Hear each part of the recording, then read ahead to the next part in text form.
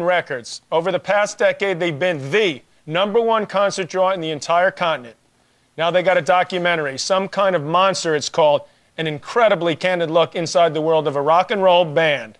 Please welcome Metallica's Lars Ulrich and James Hetfield. Lars and James.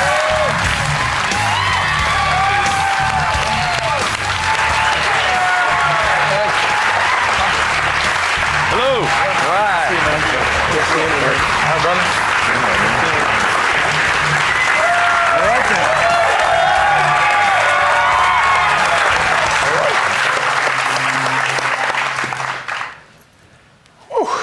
then. All right, then. Damn. 90 million? Is that's and counting, It must right? be more. It must be more by now. I think that was last week. So you're living legends and you still kick ass. That's not bad, right? Thank you. Yeah. Sounds familiar. Just like you. God, Like you. All right. keep going. How was that? Tell, I mean, I know a lot of people know this, but some people don't, how this all started, because I know it was the two of you that kicked this whole Metallica nuttiness off 20, 25 years ago, right? Yeah. Give us a quick little History of Metallica. history of Metallica. Well, it's been, like I say, 23 years. I came over from Denmark. You know, my dad grew His up dad in... is Torben Ulrich, by the way, who's the first hippie of tennis. The first hippie of tennis. And, Do we have a picture of Torben, by any chance? it's We got coming. some. We got it. It's coming. Quick. There you Yeah. There's Pops. All right. And he's lefty. He's an absolute lefty. All right, now, and you went to Balotelli's, which is like the tennis, where all the tennis Prison. players. Prison is. Oh, excuse me, camp. Sharapova, who won Wimbledon, went there, the latest one. But go ahead. Then. But I grew up on the tennis circuit, and so the idea was for me to come over and kind of play tennis in Los Angeles after I finished school. Oh, there it is. Who's she? You guys are really digging in here. To come and play tennis in Los Angeles after I finished school in Denmark, and that lasted about half an hour, and I got kind of bored with that, and then I wanted to form a rock and roll band.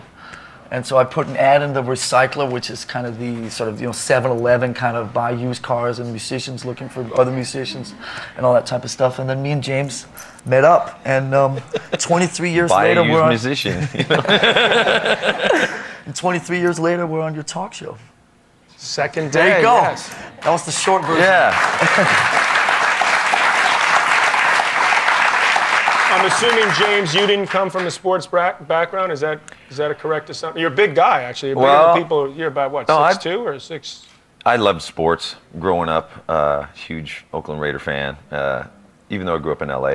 But anyway, I played football for one season in high school, and then I discovered music. My hair got long. It went past the helmet, so I had to make a big life choice at that point. I think Music, football, and I chose football, and no, I chose music, and I'm very grateful.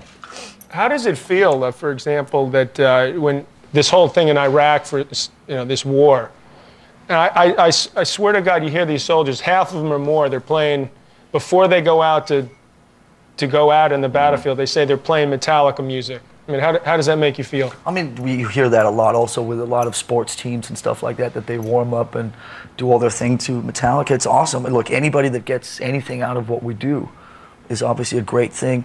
We don't think so much when we make the music about how people are going to react to it. We just try and kind of do our thing with it, and then you sort of let it go, and then people can kind of take it from there. But I'm proud of anybody who gets off on it. You know, I used to warm up to your music. Did you know that? No, you've never told me that. Towards the end, no. The anger thing, You think that could have contributed to some of me getting a little pissed off at some people? You were such a nice guy.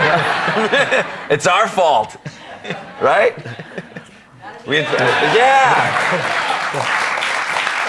But we used to watch footage of you before we record a record.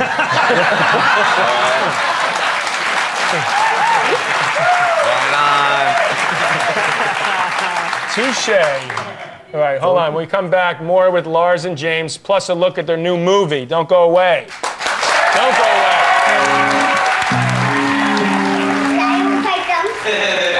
I play drums a lot. I'm okay.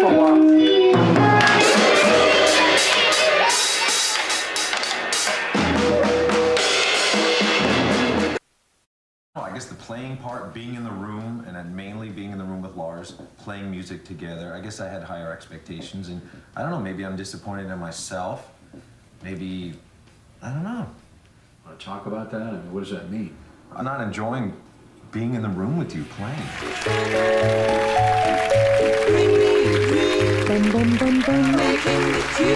All right, we're back with Metallica's Lars Ulrich and James Hetfield. Now, this movie, this is, I mean, first of all, it's a great movie. I mean, I highly recommend people go see it, but obviously the Metallica fans are going to check this out, right? I mean, are you looking to make, go for the really big, you're not big enough yet, I guess. You sold 100 million records. Right, when we get to the 100 Or the million. more important question, why in the hell did you do this?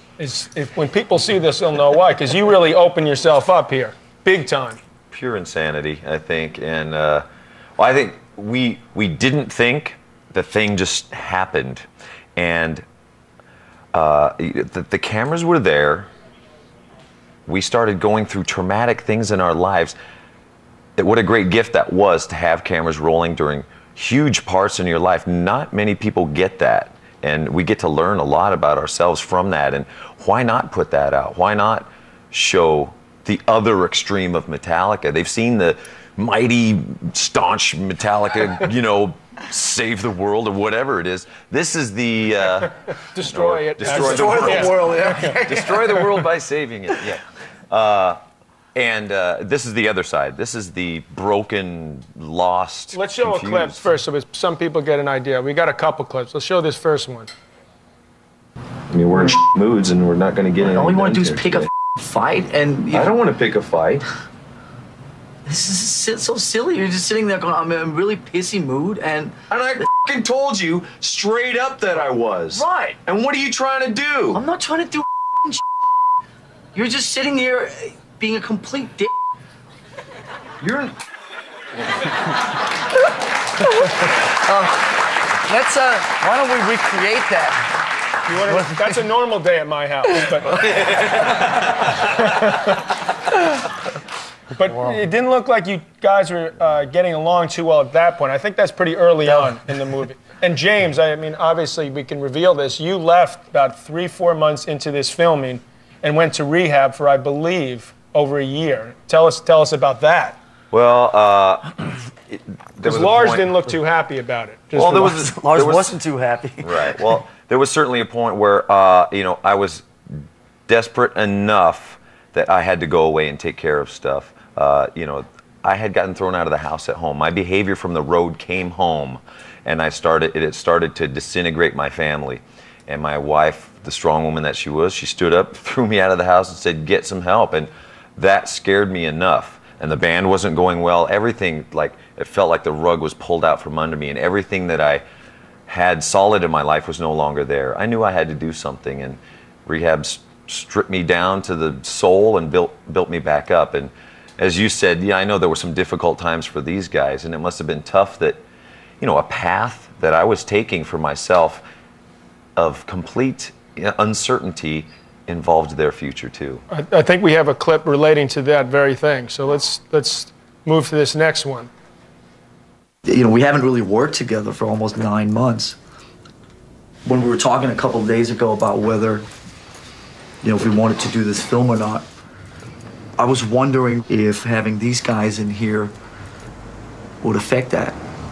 Because there's an intimacy that you get when it's just a few people in the room, and I'm just wondering if that's going to get lost, if we're going to go back to sort of battling each other and trying to be all strong and... What intimacy? What the you talking about?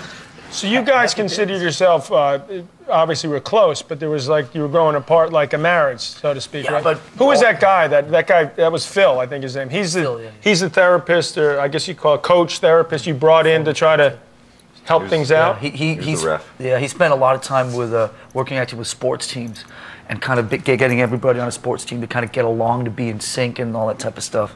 And so when we realized after 20 years that we really didn't know, it's just pretty evident how to communicate and how to sort of respect each other and kind of all that stuff, it was just tearing us apart.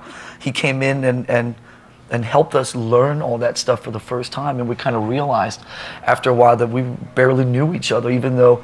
Is that true? You actually barely knew each other? I think it's pretty true. That's a pretty heavy thing to say, right? Well, we knew each other enough to get along. And I think we were afraid to get to know each other more and investigate why we are who we are. And now we know too much. No. You're still clean? You're still clean and sober? I took a shower this morning. Yeah. 3 years this month. This guy, yeah, I'm telling you, from being around him for the last 3 years, he's the poster child for that whole thing working. I'm so proud of him. What's your status as far as that goes? I'm the poster child for living my life the way I choose to live it on a day-to-day basis. He's before. He's still doing the Metallica thing. Somebody's got to hold it. I have one bone to pick with you though, because during that movie, I noticed that at one point you sold some art. Yes, I did. At Christie's and made, I'm not even going to tell you how many millions of you made, but if you go see the movie, you'll see this guy made a ton of money. And one of the, do you feel that you're not credited enough for introducing me to Jean-Michel Basquiat, or is that where this you is read going? right through me? Okay, is that what every time I see John, it's always within a couple beers times, it always comes up that I never give you enough credit for introducing me to Jean-Michel Basquiat. So I'll do it right now, John. You made millions. Thank you. Okay, thank you. Little compensation. Tomorrow night will be on me. Okay? What is it, tomorrow like 50% or what is it? So you guys are still in the midst of a tour, right? I mean, you just finished the tour in Europe. Tell us. We just came back from Iceland. We were 6 weeks in Europe, ended up in Iceland 3 days ago, came over here 2 days ago doing this for a couple days about this movie. And then we go back on the road and keep going in America till Thanksgiving. I got a question for you, James. Did you ever, because this is an inside question, I guess, since I've seen it, but have you ever talked with Dave, the original guitar players? Because Lars met with, is Dave Mustaine, right? Yeah. Have you met, because he looked pretty upset about it. I mean, hopefully people will see this and, you know, tell me what your status is with him, because that seemed very heavy. That was a heavy scene. I was away in rehab at that point. And, you know, coming together and talking with Dave, I'm sure will happen at one point. I certainly wasn't ready then. You know, we share a lot. We share a lot of struggles. And it was evident in that scene. So, yeah, he still struggles with stuff. And I'd love to get together and talk with him about that for sure. Can I thank you guys a lot for coming to my second show? I Yes, you can. really Honor, man. appreciate Thank you. that. All right. Lars and James from Metallica.